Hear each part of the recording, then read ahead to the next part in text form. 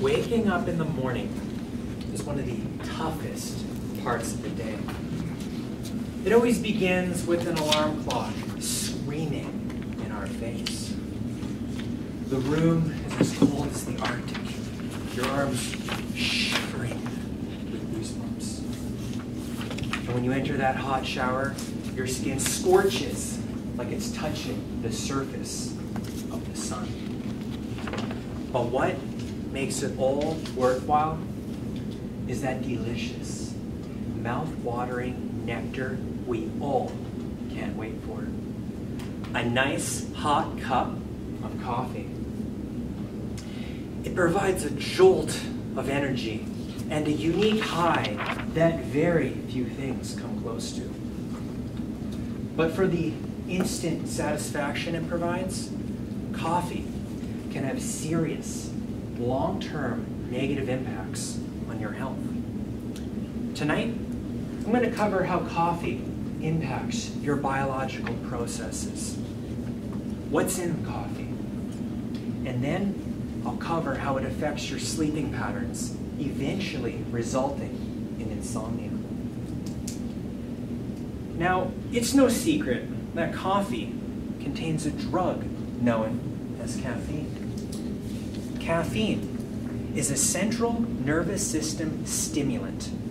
That's a kind of drug whose sole purpose is to overclock your nervous system both physically and mentally beyond its normal operating mode. Now, I know a lot of foods and beverages have varying amounts of caffeine in them, so it's tough to avoid. But coffee is one of the most serious offenders of them all. I'm going to pass out a chart here, and on this chart, it has a ranking of different coffees, energy drinks, and sodas. One of the most interesting observations you can make about this chart is a very popular coffee. The Starbucks Tall coffee contains almost the same amount of milligrams of caffeine as a large energy drink. And sorry, there's not enough for everyone. The next size up, the grande size, is the most second popular drink ordered at Starbucks, according to their 2017 sales stats. Right behind the mocha frappuccino. Coffee, a large amount of it is caffeine. Caffeine makes you alert. Doctors classify it as an adenosine receptor antagonist. Adenosine, or adenosine, is a chemical your body produces to promote sleepiness. Antagonist means that that caffeine goes against this chemical. When you drink coffee, the caffeine in it takes effect almost immediately. After 30 minutes, caffeine has reached the peak of its performance.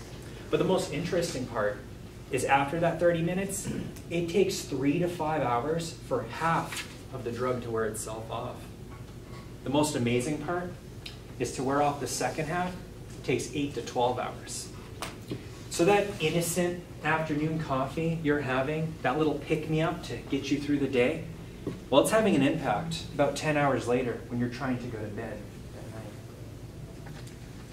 Our bodies run on a natural 24-hour process called the circadian rhythm. The circadian rhythm regulates our bodily functions, blood pressure, energy restoration processes, commonly referred to as sleeping. The circadian rhythm has been found by the American Association for the Advancement of Science that caffeine has an effect on it, that it pushes it about 40 to 90 minutes off of its intended cycle. What happens over time from prolonged use of caffeine is it constantly pushes it further and further. And when you go further and further, your body demands more caffeine. And where are you going to get it? You're going to get it through the cheapest, most convenient way to ingest it, coffee. From continuously drinking the caffeine, this effect compounds itself further and further This is one of the most common causes of insomnia. For those that don't know, insomnia is a condition that makes it difficult to fall asleep or stay asleep. Insomnia itself can lead to depression, mental stability problems, headaches, fatigue, and low performance at work or school. You'll have difficulty concentrating on almost everything. The demand, all these conditions creates a demand for more caffeine that, again, you're going to be drawn back to coffee to find.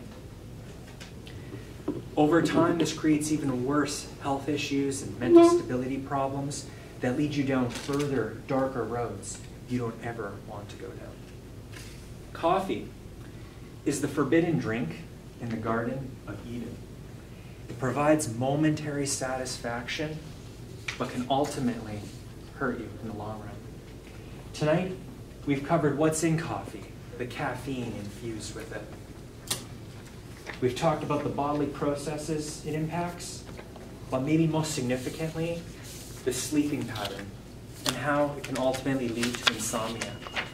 So the next time you're going out for your afternoon coffee run with your coworkers, probably sometime between 1 and 3 p.m. tomorrow, think twice about what you order at the Starbucks. Is that momentary satisfaction really worth the slippery slope it's going to lead to? I hope you've learned a little something tonight, and you can change your lifestyle in a way for the better. Beat the craving. Go against the mainstream appeal for coffee. Thanks for tuning in tonight. Back to you, Toastmasters.